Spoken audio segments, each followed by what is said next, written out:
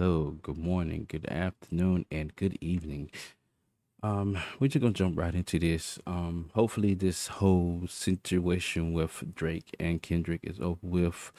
For those who haven't noticed, somebody has gotten shot, and yeah, they've been dragged into this BS. So we don't know the whole full story, but I do know. I hope that it's over with. So hopefully we'll get some input and insight on this. And get somebody else's word on this beef might be an open. So, just go ahead and take a look at this video real quick. Let's get it. All right. Hey everyone, Anthony Fantano here, internet's busiest music nerd. I hope you're doing well. Yep, Beef Watch 2024. It's a thing that is still ongoing. It's reached a very interesting place and peak as of right now with the release of Drake's latest contribution to the back and forth. That would be the Heart Part 6, which as I've already said before on live, title-wise is just a genius move on his part to sort of troll Kendrick in that way and down the road potentially deprive him of the ability of writing a song with the same title, which he will most likely put out his own Heart Part 6 at some point. But now whenever he does eventually drop it, it's not going to be able to hit the streets, as it were, without giving us a reminder of this situation, this moment in time right here. What I want to do with this video is not necessarily tell you guys who I think is winning or like who's had the best bars and the best songs in this back and forth so far. So far, I can't even like put a finger on who's winning what. Only thing I know is I would side with Drake if it was not Drake, Kendrick, if it was like something, a deciding factor and everything. I mean, Kendrick has that in your face type deal, I always side with Kendrick. I'm more the lyrically, the lyrically astounded person. But at the same time, Drake, he also has, he's like the pretty boy, on the cover. He gives you hits and all the other stuff and everything. Me, I don't like being all flashy and stuff like that. I mean, as you can tell, I don't like being all flashy. I mean, I don't want to be playing Jane, but at the same time, I want to sit up there and like move the playing field to a certain favor when you have like that height of lyricism, that Kendrick has. So, I mean, I want to sit up there and say I want to like both so bad, but because I'm so lyrically inclined to an artist, I side with Kendrick a little bit more. So, that's my preference. I know a whole lot of people out there are talking about Drake this, Drake that, or Kendrick is, he's not better. And we get all that. We get all of that. But hopefully this mess is over with. And, it's spilling too much. I'll just say it like that. It's spilling out too much.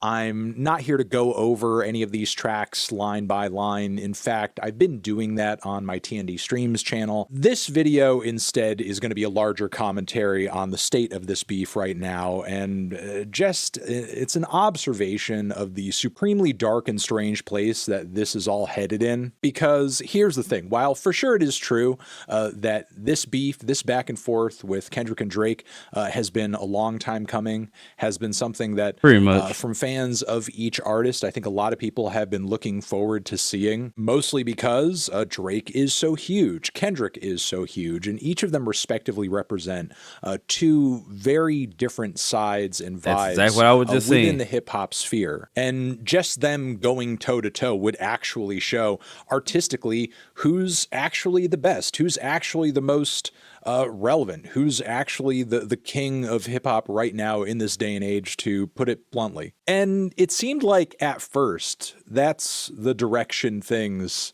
were gonna go. It was like that at first. Like that with Metro Boomin and Future, that he's the best. And that's what I was getting at. Like, that's what I was pretty much was saying. it started off that way, but it's like now it's like spilling out to something else different. But you know, I'm not even gonna go full on commentary and everything. We already got his commentary going on, so we gonna just let this roll a little bit longer and stuff like that. There's no big three. It's just big him. And then Cole getting involved and dipping out, and Drake firing back after that with push-ups. I mean, for sure at some point this beef was going to get personal, and some ugly things about Drake that have been shared and rumored in the music industry for a long time, would probably come up. Kendrick usually leads a pretty private lifestyle, but that doesn't mean that there aren't skeletons in his closet. We could be potentially learning new stuff about him as a result of all of this. Even though that kind of stuff getting dragged out was most likely inevitable, because that's the kind of stuff that tends to get dragged out in beefs. I still assumed on some level, like, ultimately what this was going to come down to was just a show of talent. Who could write the better bars? Who could write the better song? Who could deliver the most scathing disses? But right now, this has so moved beyond that, to the point where this is not about artistry. This is not about songwriting. This is not about who's more barred up at all. What Kendrick and Drake are currently engrossed in is this vicious and relentless smear campaign against each other, this mutual destruction of each other's reputations. And as a result, accusations are flying by at 1,000,000 miles an hour left in and right, both directions. And we like have little to no confirmation on whether or not the vast majority of any of it is even real. For the fans, just like the artists, it's not even coming down to whether or not one artist is making better songs than the other. It's about whether or not one is slandering the other in a more superior fashion, and who's for those who didn't see that down at the bottom.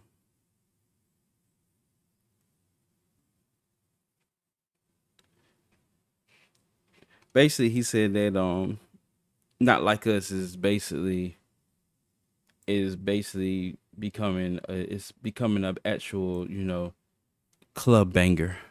We like have little to no confirmation on whether or not the vast majority of any of it is even real. For the fans, just like the artists, it's not even coming down to whether or not one artist is making better songs than the other.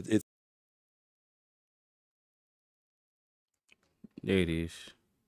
Let me get rid of this.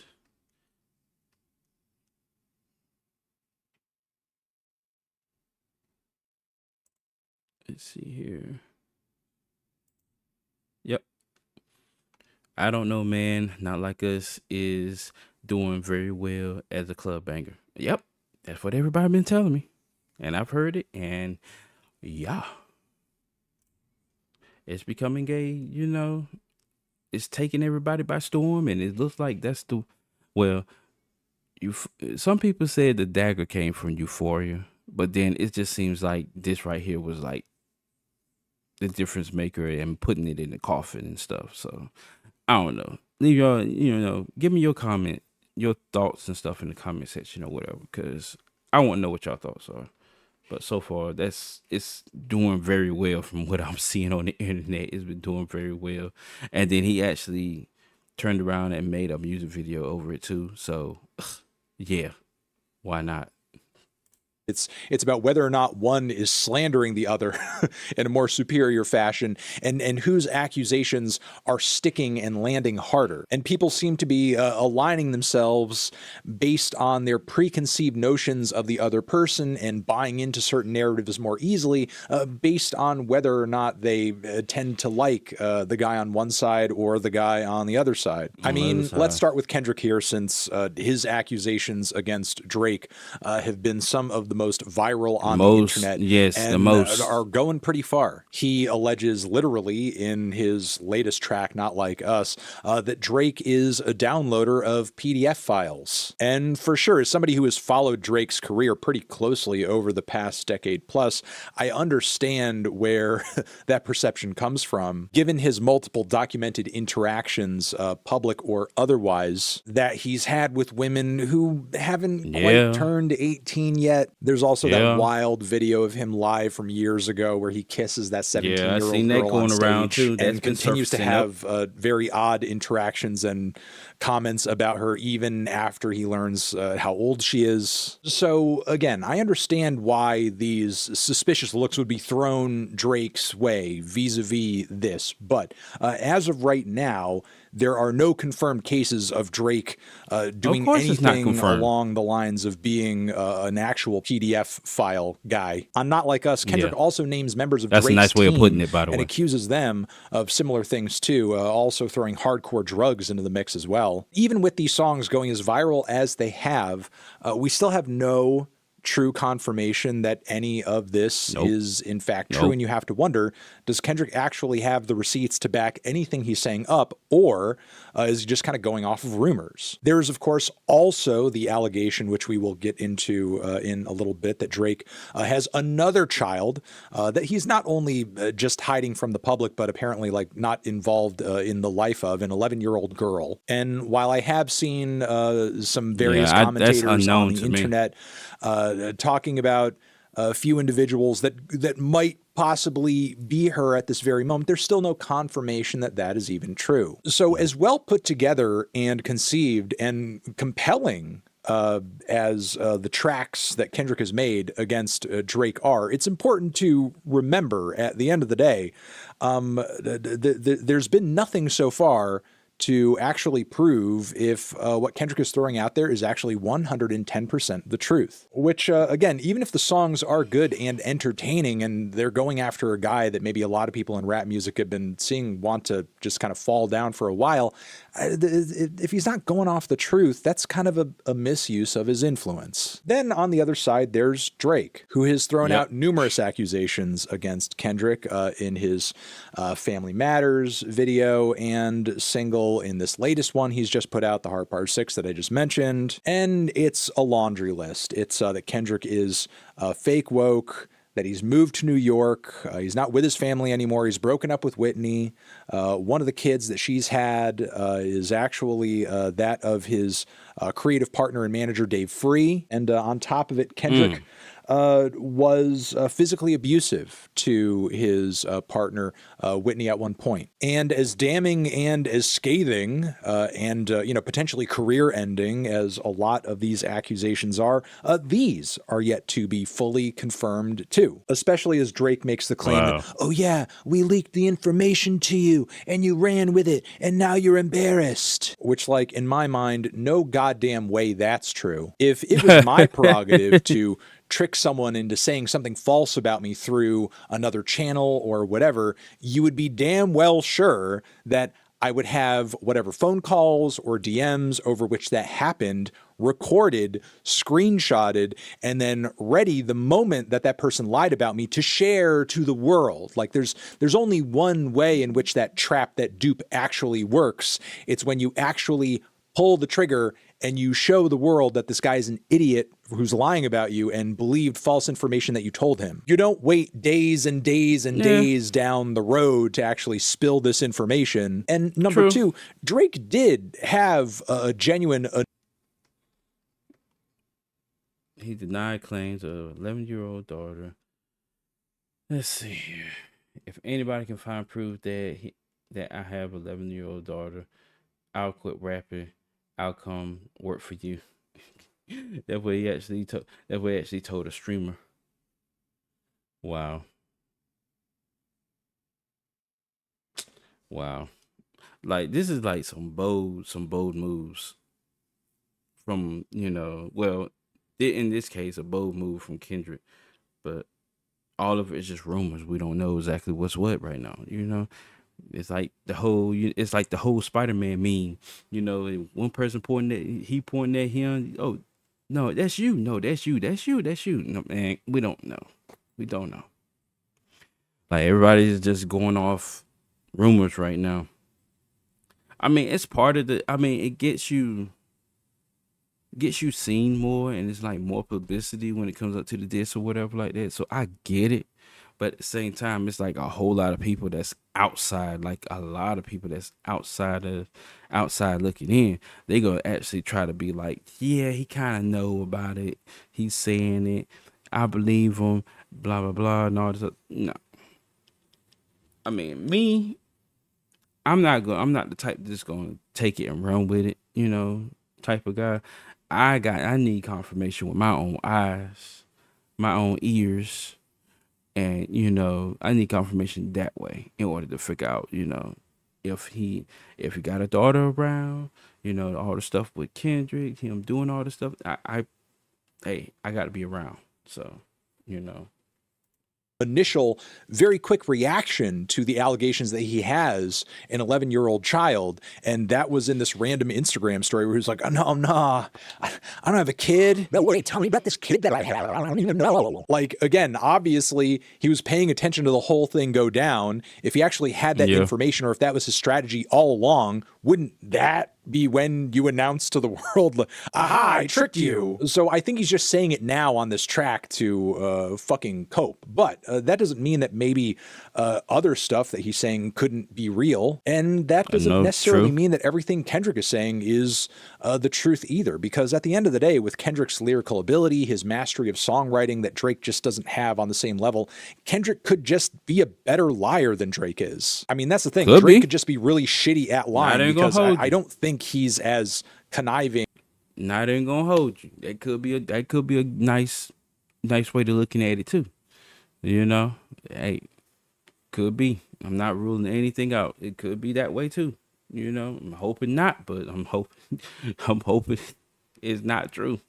As he thinks he is, or maybe some people thinks he is. How was this man baited into leaking his own DMs with a cookie recipe? It's beyond me, but it happened. And if Drake did actually leak this information to Kendrick, and that was his plan, I guess it would be, you know, very Drakesian of him to do that and not actually record any of the proof that you tricked him. There's also been a viral tweet that people have been going crazy about from Whitney's brother, her own brother, supporting Kendrick in the midst of this beef. And I can't imagine that if my sister, per se, were getting attacked violently by the father of her children, who was involved in a rap beef, that I would be coming out publicly to support him in that beef after what he allegedly did to my sister. As I get to the close of this video, I would like to mention that there are some signs around and out there that maybe this whole thing is drawing to a close. We recently had TDE Punch hopping on Twitter to say what just happened was a good battle, which I feel like is something you could only say if you have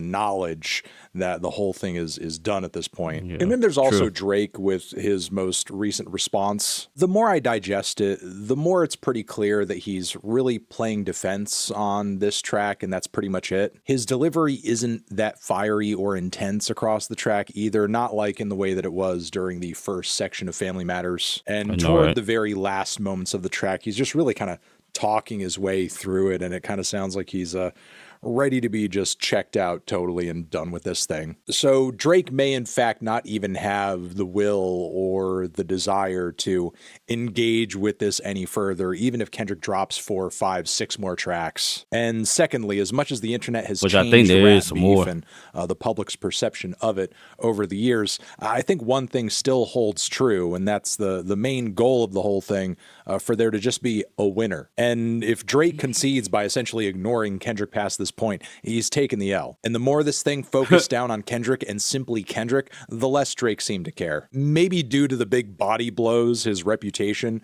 was taking over and over and over throughout this thing. And also maybe because doing this sort of thing mano a mano, direct, with no subliminals to save him or give him the benefit of the doubt, this is a position that Drake is just not comfortable in. In his music, typically when it comes to disdain he has for others, for beef generally, he likes to pocket that and hide that into just, you know, kind of little singular quiet mentions. And on top of it, dude loves to paint this image of the entire industry being against him, which is a narrative that's hard to live in when what the internet really wants to see is a one-on-one boxing match. Let me know your thoughts in the comments in regards to all of this. You guys are the best. Over here next to my head is a link that you can hit to subscribe to the channel, check out another video, and I'll see you in the next one. Anthony Fantano. All right. That was decent stuff. All right. But yeah, let me know down in the comment section how y'all feeling, because that was like straightforward. you know, and everything like that. So yeah, it was a nice little brief video and everything like that for those who don't know what's going on and everything like that. But yeah, I just want to make sure everybody is caught up and everything. He didn't mention, he probably didn't catch up with the information on that. He probably 22 hours, so like 2 more hours would be. So yeah, this was like well before the whole shooting and everything like that. So yeah, he didn't have time to put that in there because he, you know, he was pretty much was like making this video as we speak, like yesterday. So other than that, I'll see y'all in the next video. Make sure you hit the like, subscribe, and yeah, tune in to the next video. Peace.